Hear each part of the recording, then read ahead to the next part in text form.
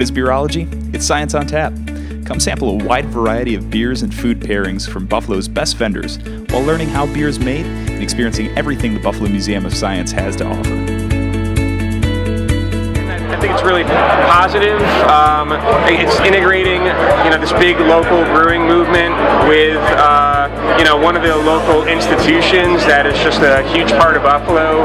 I love coming here. My family loves coming here. So it's great to be able to, do something with them, for them, and them with us. So.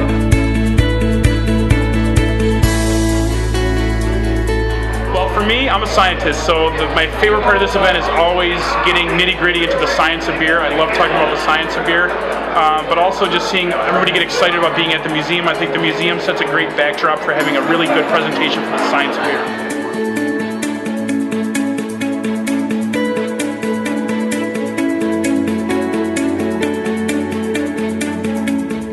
I learned today that you can pickle vegetables in sour beer. So, beer people love food, and we like cooking good food, turn people on, the pairings are cool. So it's always people are into what we do when we come to something like this, because we're into food. And people are into food when they come to drink beer. So.